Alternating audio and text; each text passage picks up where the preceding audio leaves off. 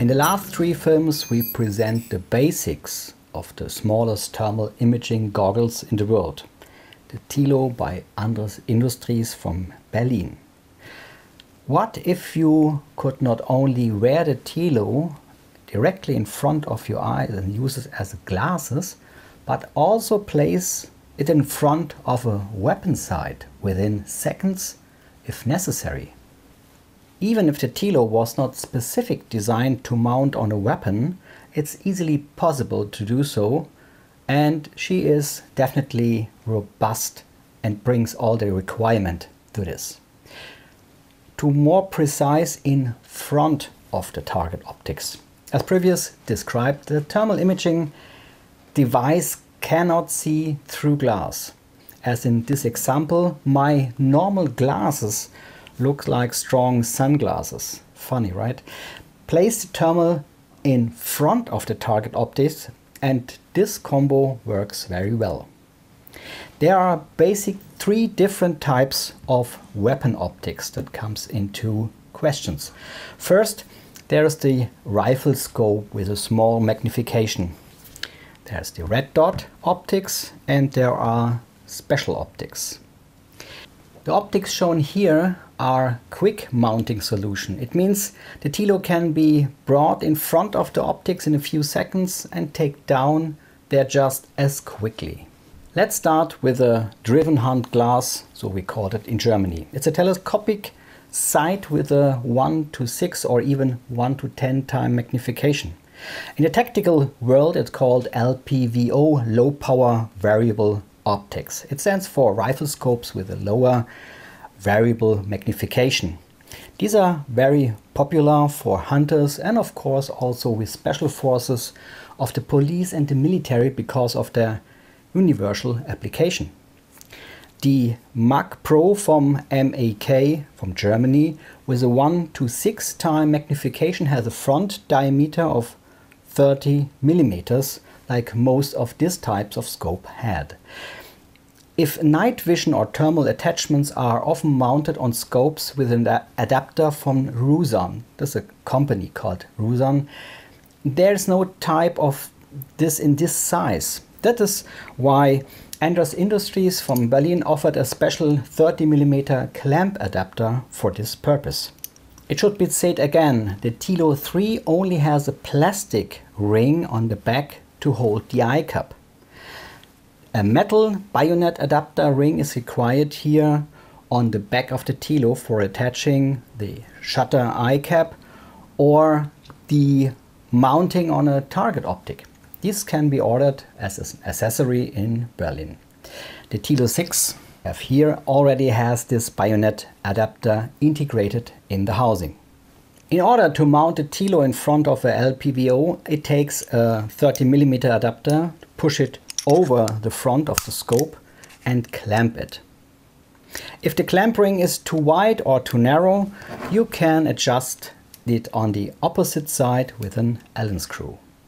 The best way to place the locking button, position it upwards. In this way the Tilo can be solved more easily. Now the Tilo is attached with a bayonet ring and turned approximately 45 degrees counterclockwise, seen from behind, until it snaps into the place.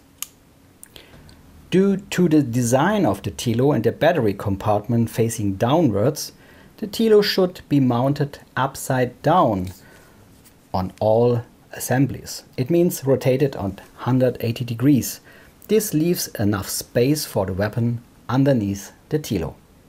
To remove the Tilo again, press the retaining bolt with your fingertip and then turn the Tilo 45 degrees clockwise to loosen it again. The clamp assembly can be easily remain if you like this. Now you can combine the carrying ways nicely. For example, if you have the Tilo on your head with a headband or on the helmet, you can now remove the little one and attach it to the weapon optics. Or of course, vice versa. If the Tilo is correct collimated, the point of impact will not shift and you will hit the target as usual with your daylight optics. One thing you should always keep in mind: when you're mounting a thermal device in front of a scope, you look through the optics at a monitor. If you increase the focal length on your scope, increasing the magnification, you only zoom on the display and not on the actual target. The individual pixel of the displays become visible quite quickly, but the target image is not really enlarged. It's like sitting closer to the TV to see more details in the film. It's therefore advisable to use the Tilo on a one-time magnification on the scope. If you want to be closer to the target, then you prefer to go to the internal zoom of the Tilo and use this to enlarge the target image. I would now like to show you a special application of the Tilo here. The ELCAN from Specter is a 1 and 4 times optical sight that is used by many authorities, military and police units around the world. It's very robust and offers a reticle specific adapted to the ballistics of the used weapon. The front diameter is 40 mm, and this is exactly why there is a special adapter from Anders Industries with which you can attach the Tilo using the same bayonet lock. In this way, the ELCAN together with the Tilo becomes a thermal sight optic.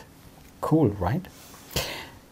Here you should set the Tilo to 2 times magnification to optimize the picture. If you use a red dot optic, also called a reflex sight, such as aim point, holosun or similar, preferably with a magnifier behind it, there's also a special solution for it. And it's called the red dot flipper. The red dot flipper basically consists of 2 parts. On one hand, there is the housing with a lens that reduces the image of the Tilo display and the optional flip mount. This allows the whole thing to be quick folded in front of the reflex sight and also quickly swiveled away if needed. So I can switch between the real and thermal image of the target in a matter of seconds. A very cool story, right? Of course, you could also switch the Tilo between head and weapon assembly here, depending on the situation and application scenario. This is actually only possible because we have such a small thermal device. Image the standard thermal attachment weight 500 to 600 grams on such a flip mount. Why the image is reduced?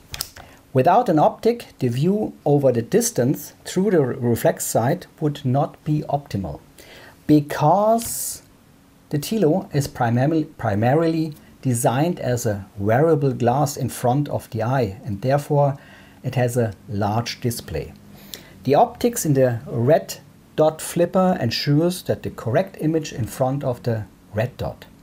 For optical reason, the viewing angle through the red dot flipper is only 12 degrees, which roughly corresponds to the usual viewing angle through the reflex sight.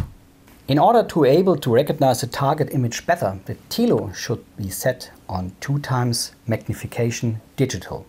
Alternatively, the use of a magnifier such as in 3 times is an optimal solution. The image is perfectly aligned and has an excellent quality.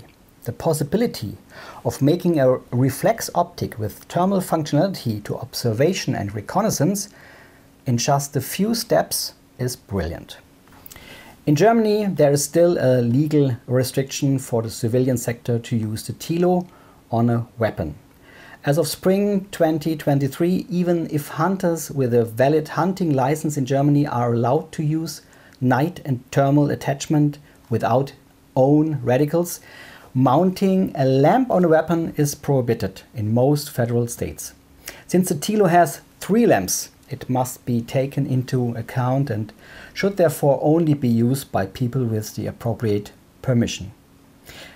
Unfortunately, the argument that the built-in lamps are good as a headlamp due to their performance but less suitable as a weapon light does not count here. but the current legal situation could still change. As we have seen, there are many exciting possibilities for this powerhouse from Berlin. Whether worn on the head or even mounted on a weapon in front of a target optic.